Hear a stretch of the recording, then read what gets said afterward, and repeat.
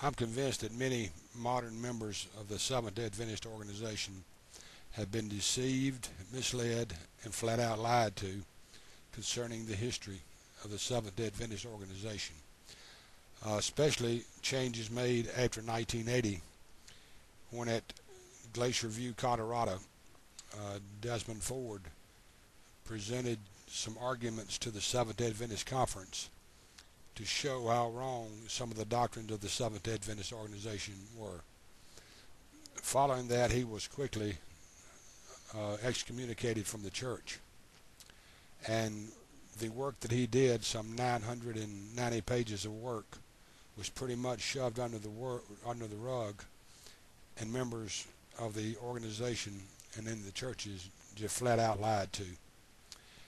As a result of that conference, over 100 ministers left the Seventh-day Adventist organization. And as I mentioned earlier, many modern-day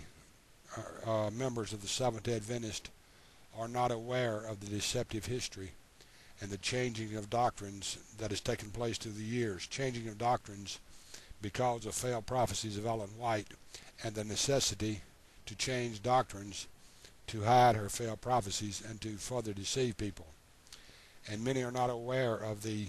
chronological order of events that took place between 1844 and 1851 that will later lead to the deception and the changing of many of the doctrines that were never there and with the early pioneers of the Seventh-day Adventist Church. So after a year now, I'm getting ready to wrap up my dealings with the Seventh-day Adventist. But before I do that, I'm going to make a series of videos starting off with 1843, leading up through 1851, and showing in a chronological order the events that took place during those years, especially from 1844 to 1851, and hopefully show the modern day members of the Seventh-day Adventist Church and those who are even thinking about becoming members how drastically the doctrines of the Seventh-day Adventist changed after 1851, when Jesus Christ did not come back in 1851 as Ellen White had predicted. There were some doctrinal changes that were not there before then, but yet they had to be somehow brought up and deceptions made in order to cover for her failed prophecies. So I intend to show in this series of videos, as I wrap up my dealing with the Seventh-day Adventists, the chronological events that took place between 1844 and 1851. Hopefully there are those members in third world countries who will be able to see the truth for the first time. You see, here's the thing about it. You're not going to walk into a Seventh-day Adventist church and hear a pastor stand up and say, "Oh, by the way, did you realize that we are founded on false prophecies and date setting by Ellen White? Oh, by the way, did you know that after 1851, when things didn't come about the way Ellen White thought they were going to come about, that we had to change doctrines to cover up for her writings? Did you know we had to even invent doctrines that were never there to begin with?" Now, you're not going to hear that. You're going to hear any of the pastors stand up and say, "Oh, by the way, do you know that in order to deceive our members that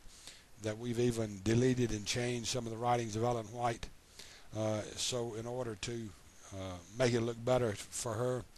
And do you think that any of the pastors are going to stand up and say, "Oh, by the way, don't worry about a Bible, that we interpret the Bible according to the writings of Ellen White anyway, so you really won't need a Bible unless you buy the study Bible of Seventh-day Adventist that has a running commentary from Ellen White at the bottom, because it doesn't matter what is really there in the Bible, whether it's real or not, we're going to still interpret the Bible according to the writings of Ellen White." You think that any pastor in their right mind is going to stand up and tell people that? Are they slowly going to sucker them into a cult and then allow the people to start finding out about it after years of building friendships and being part of an organization, to find out the real truth that their conference has misled them? So again, I'm going to make a series of videos showing how all of this came about, and how after some 100 years or so now, better than 100 years now, that it is more deceptive now than it ever was. And in fact, it has become nothing more than a religious cult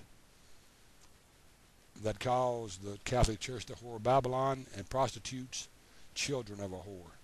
So all they are is an organization that has existed for over 100 years, that has had nothing in their preaching but hatred and animosity toward the Catholic Church, and hatred and animosity toward other Protestants. Until then, this has been Golly saying, God bless.